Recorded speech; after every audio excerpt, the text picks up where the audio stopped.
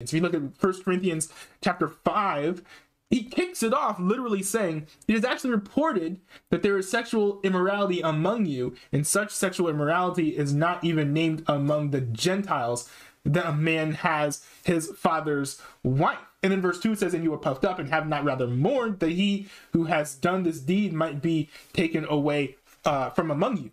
Interesting that if the same thing happens at Cedarville University and you're talking about what has actually been reported, then it turns into gossip and sinful, despite Paul having done the exact same thing. I find that rather interesting.